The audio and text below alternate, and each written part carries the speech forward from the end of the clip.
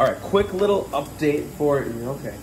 Quick little update for the coffee. I was told that the other version wasn't very good, I guess you could say. So we're gonna update it a little bit based upon feedback that we got. So I have Eliza here. She's gonna help make this one and show us. So Eliza, grab it and kind of show. So the one difference that we're gonna do is we're gonna be putting in.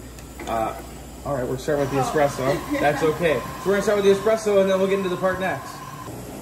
All right, we're back.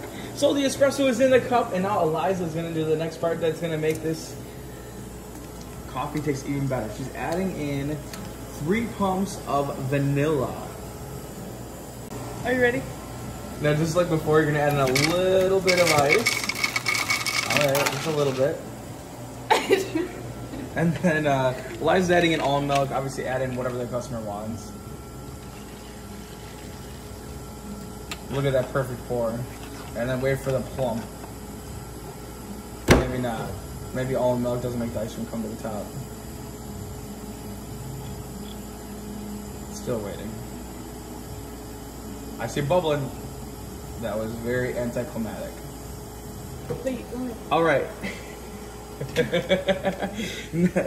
Next, one other change too is we're gonna kind of mix it a little bit. It'll get some of that mint ice cream mixing around along with the other flavors. Mix it in there really good.